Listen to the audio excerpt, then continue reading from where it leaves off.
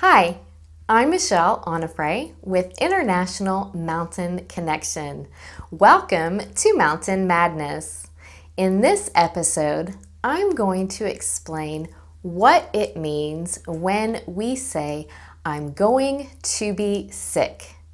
If you are a guide or if you work in mountain rescue, this is really important because your client or your victim is trying to tell you something.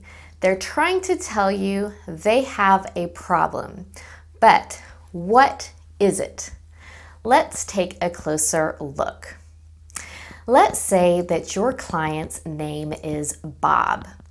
And when you look at Bob, his skin is really pale. Now that means that his skin has a color that is lighter than usual. When we have pale skin, we know something isn't right. So you ask Bob, "Are you okay?" And Bob might reply, "I think I'm gonna be sick. I think I'm gonna be sick." Okay, let's slow that down. I think I'm gonna or going to be sick. When someone says, "I think I'm going to," it means that they imagine in the future that something might happen. It's possible.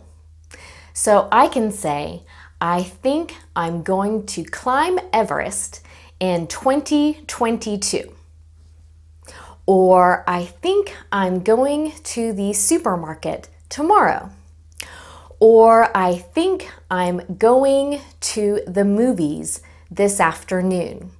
However, if someone says, "I think I'm going to be sick," that means something is going to happen in the very near future.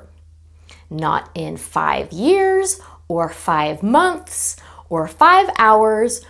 We are talking about in the next 5 minutes.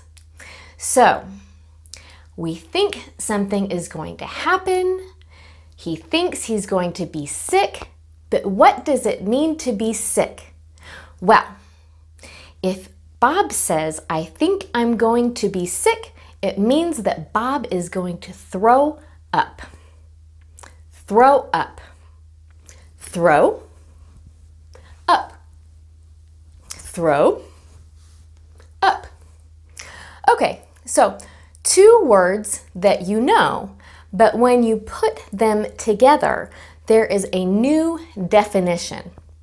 When Bob says he thinks he's going to throw up, it means he thinks he's going to vomit.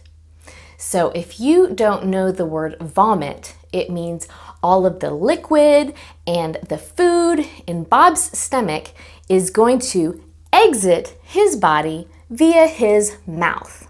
Okay? So Bob is trying to share critical information that he thinks he's going to vomit. Now, if you are a guide, this is important because you need to make sure Bob is in safety. If he throws up, is he going to lose his balance and fall? Also, how do you get Bob down the mountain? Can Bob walk? Do you need to call mountain rescue? And if you're mountain rescue and Bob is your victim, usually the victims are on their back, so they're horizontal, okay? And if someone is going to vomit or be sick, it's very dangerous for them to do that while they are horizontal. So it's important to understand if Bob is telling you that he has this problem. So maybe when you look at Bob, his eyes are fixed and he's breathing very carefully. And then Bob says, "I'm going to be sick." I'm going to be sick. If you hear that, warning, Houston, we have a problem, because Bob does not think that maybe in the future he is going to vomit.